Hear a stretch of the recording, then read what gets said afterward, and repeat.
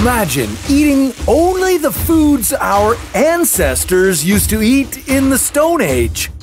For today's challenge, we're going to take you back in time to the Paleolithic era, which occurred 2.5 million to 10,000 years ago. We'll see what happens to your body on the paleo diet for an entire year. But don't worry, we won't make you hunt your food. Could the paleo diet lower your risk of heart disease? Or could it end up doing the opposite? This is your body on the paleo diet for 1 year. During the Paleolithic era, humans weren't farmers. They were hunters and gatherers. Their diets were limited to fish, lean meats, fruits, vegetables, and seeds.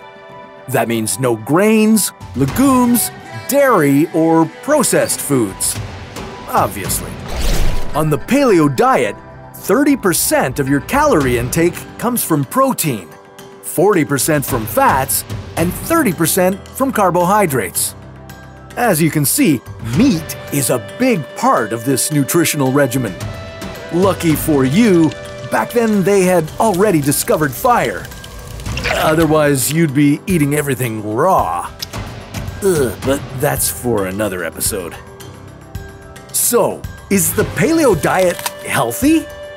And why does it give you bad breath? Pop a mint and stick around to find out. Month 1. Okay, you're off to a great start. In the first few months, you're losing weight. Your cholesterol levels are dropping because you cut out dairy, and your blood pressure is improving from avoiding salt, sugar, and processed foods. Although you might start to experience bowel discomfort. It will likely be temporary and go away once your gut gets used to your new regimen. You might crave foods that you can't eat, but so far, so good. Month 3. After a couple of months on this diet, you're used to it. You're learning to make paleo alternatives to foods you crave but are off limits, like cheese. And your energy levels are rising. It looks like all the veggies and lean meats are providing your body with tons of fuel. But your breath stinks. Well, that's because your body contains less insulin. And with fewer calories, you're producing more ketones in your bloodstream. Ketones are chemicals produced by your liver, and they can give you terrible breath. After all, cave dwellers didn't have toothpaste, did they? Month 6. Okay, you're halfway through this challenge, but as your body transitions to burn more fat, you feel tired and lethargic. A study conducted in 2009 found people who followed the paleo diet decreased the amount of insulin they secreted. That made the insulin in their body more efficient and lowered the risk of insulin resistance. For you, this means a lower risk of developing type 2 diabetes. But if you aren't careful, you could become too deficient in insulin. And if you have diabetes, this could cause hypoglycemia, a low sugar level in your blood. And this could lead to seizures and an irregular heartbeat.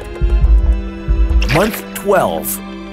After 1 year without consuming whole grains and dairy, you have deficiencies in vitamin D, B vitamins, and calcium. Besides that, it looks like your diet isn't balanced. You're eating tons of red meat.